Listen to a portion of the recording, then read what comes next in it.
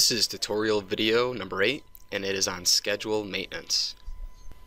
This tutorial video presents the steps needed to maintain your schedule. It's going to go over 1. Schedule auditing and expectations, 2. How to create notes, and 3. How to rebaseline your schedule. All design schedules will be audited on a monthly basis. The audit determines whether or not the schedule is on time and if it's up to date and is satisfying all the directive requirements.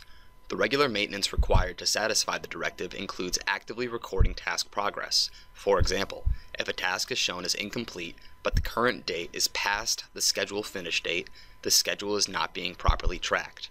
If durations need to be appropriated additional time, then a note must be added justifying the allocation of that time. If this task adjustment is on the critical path and results in a milestone being pushed forward in time, then you need to address this adjustment at the monthly project status meeting and request a project extension from the engineering administrator. The request should present your current schedule, and it should present the relevant notes that justify why additional time is needed. If permission is granted by the engineering administrator and the obligation plan is updated, you must then rebaseline your project schedule, which is shown in the last segment of this video. During the life of a project, durations will undoubtedly deviate from your baseline. If estimated durations are completed faster than anticipated, that's great. However, if a task takes longer than the estimated duration, you're going to have to provide a task note that explains why a task is taking longer than the originally estimated duration. This is directive requirement number 4. Explanations for changes in task durations are added as task notes. The justification for this requirement is so that we can identify major schedule risks that can be incorporated into our developing risk management program. For example, my project has reached final design without any deviation from my baseline, but I was just informed by the hydraulics and drainage unit that this bridge replacement is going to significantly impact the hydraulics at the proposed bridge crossing. Therefore, in addition to the flood management certification, I am going to need a conditional letter of map revision, also known as a CLOMAR. After consulting with hydraulics, I'm told that for this particular crossing, the CLOMAR will require 3 additional months for permit preparation and 3 additional months for regulatory review. Because this adjustment directly impacted my project delivery date, I have to insert a note.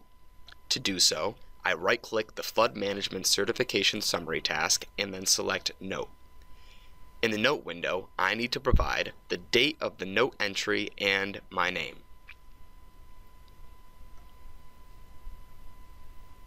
The name of the hydraulic engineer that I'm in coordination with,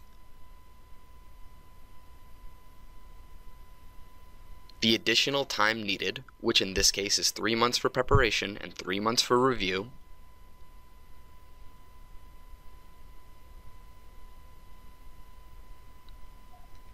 and then the justification, which in this case is the permit now requires a CLOMAR.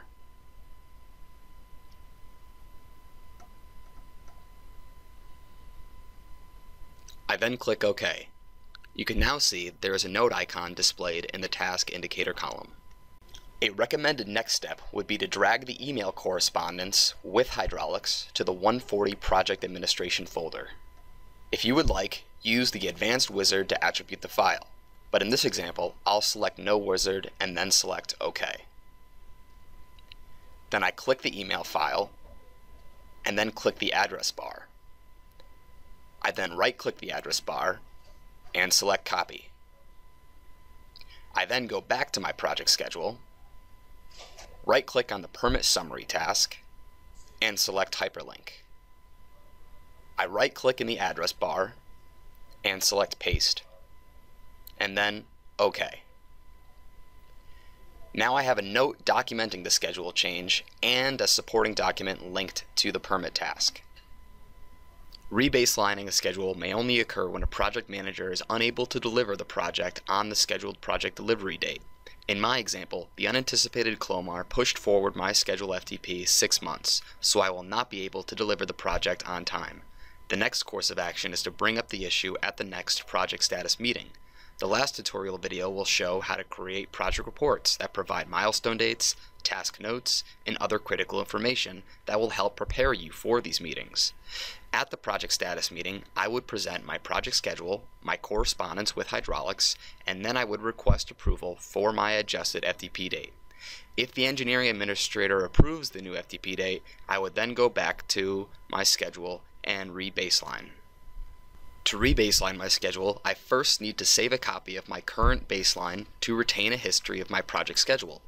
To do this, go to the Project tab, click the Set Baseline button in the Schedule ribbon. Select the Set Interim Plan option, and in the Copy drop-down, select Baseline.